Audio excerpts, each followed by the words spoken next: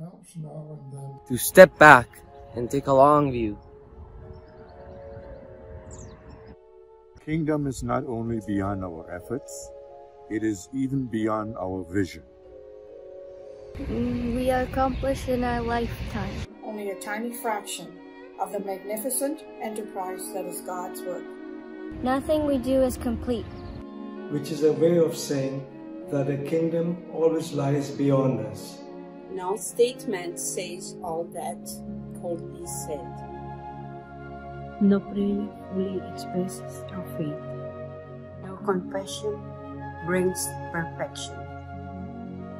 No pastoral visit brings wholeness. No program accomplishes the church's mission.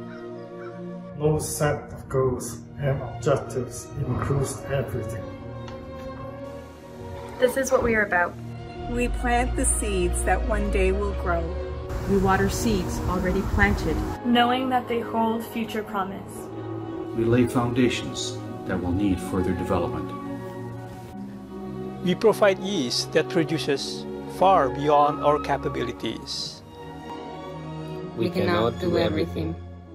And there is a sense of liberation in realizing that. This enables us to do something and to do it very well.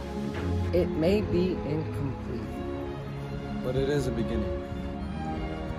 A step along the way. An opportunity for the Lord's grace to enter and do the rest. We may never see the end result. But that is the difference between the worker and the master builder. We are workers, not master builders. Ministers, not messiahs. We are prophets of a future, not our own.